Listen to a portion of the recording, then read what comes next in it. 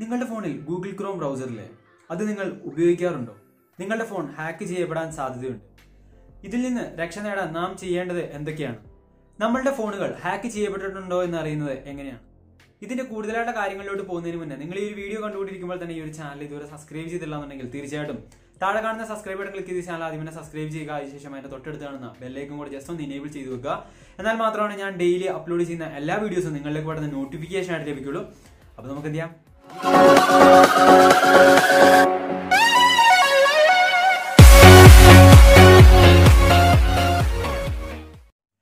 ലോകത്ത് ഇന്റർനെറ്റ് ഉപയോഗിക്കുന്ന കൂടുതൽ ആൾക്കാരും എന്ത് സെർച്ച് ചെയ്യുന്നതിന് വേണ്ടിയിട്ടും കൂടുതലായിട്ട് ഉപയോഗിക്കുന്ന ബ്രൗസറാണ് ക്രോം ബ്രൗസർ.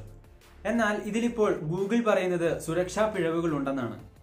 ഈ സുരക്ഷാ പിഴവുകൾ മുതലെടുത്ത് ഹാക്കർമാർ ഉപഭോക്താവിന്റെ സിസ്റ്റം ഹാക്ക് ചെയ്യപ്പെടാൻ സാധ്യതയുണ്ടെന്നാണ് ഗൂഗിളിന്റെ മുന്നറിയിപ്പ്. പ്രധാനമായിട്ടും 2 സുരക്ഷാ പിഴവുകളാണ് ഗൂഗിൾ കണ്ടെത്തിയിരിക്കുന്നത്.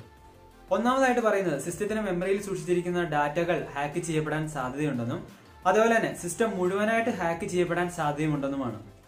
രണ്ടാമതായിട്ട് ബ്രൗസറിന്റെ ഓഡിയോ കമ്പോണന്റിലും അതുപോലെ തന്നെ PDF ലൈബ്രറിയിലുമാണ് സുരക്ഷാ പാളിച്ച കൂടുതലായിട്ടും കണ്ടെത്തിയിരിക്കുന്നത്. ഞാൻ ഈ പറഞ്ഞ 2 പിഴവുകളും പരിഹരിച്ചുകൊണ്ട് ഉടൻ തന്നെ പുതിയ അപ്ഡേഷൻസ് നമുക്ക് പ്ലേ സ്റ്റോറിൽ ക്രോം ബ്രൗസറിന്റെ ലഭിക്കുന്നതായിരിക്കും. അപ്പൊ അതുകൊണ്ട് തന്നെ നിങ്ങൾ ചെയ്യേണ്ടത് ഈ ഒരു ക്രോം ബ്രൗസറിന്റെ പുതിയ അപ്ഡേഷൻസ് വന്നിട്ടുണ്ടെങ്കിൽ ഉടൻ തന്നെ ചെയ്യുക എന്നുള്ളതാണ്. പിന്നെ നിങ്ങളുടെ ഗൂഗിൾ ക്രോം ബ്രൗസർ ഹാക്ക് ചെയ്യപ്പെട്ടിട്ടുണ്ടോ എന്ന് അറിയുന്നതിന് വേണ്ടിയിട്ട് നിങ്ങൾ ചെയ്യേണ്ടത് നിങ്ങളുടെ കയ്യിലുള്ള ക്രോം ബ്രൗസർ ജസ്റ്റ് ഒന്ന് ഓപ്പൺ ചെയ്യുക.